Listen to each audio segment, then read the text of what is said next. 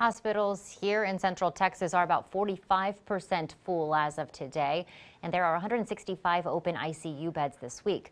Hospitals got the go-ahead to start performing a limited number of non-emergency surgeries. It's a start to help hospitals struggling financially. KXAN investigator Erin Cargile takes a closer look at low patient numbers and how it's affecting other types of healthcare facilities. It's a good thing that overflow centers and makeshift hospitals set up across the state for COVID-19 patients may not be necessary, but there's another side to the story. Here in Austin, healthcare facilities fully devoted to fighting the pandemic have not seen a surge, which means many doctors and nurses are working fewer hours and getting smaller paychecks. A local emergency room nurse emailed KXAN saying, "When this first started, our emergency room was crazy. We reorganized it to prepare for COVID patients, invested in a mountain of PPE, but nothing happened.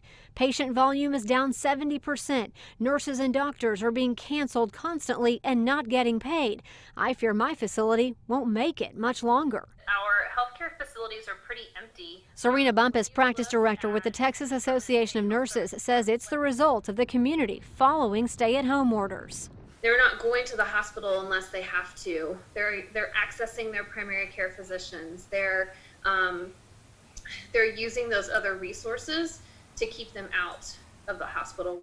This emergency center has yet to reopen after temporarily closing its doors at the beginning of the month. The sign on the door says staff has relocated to other St. David's facilities where they were needed more. And Bumpus says freestanding ERs, they've been hit the hardest. A quick check online shows short wait times at freestanding ERs. FastMed urgent care locations have had 0 or 1 patient in line all day. In our company, one of our biggest focuses from our CEO down has been trying to keep the people that are on the front lines with their paychecks, with their income coming in. But it's certainly a struggle. A balancing act with healthcare facilities trying to stay open and keep their staff. Erin Cargile, KXAN investigates. Bumpus says getting hospitals back to normal should be a slow process. Doing it too quickly could set us back with slowly spreading COVID-19 because Texas still needs to improve its testing capabilities.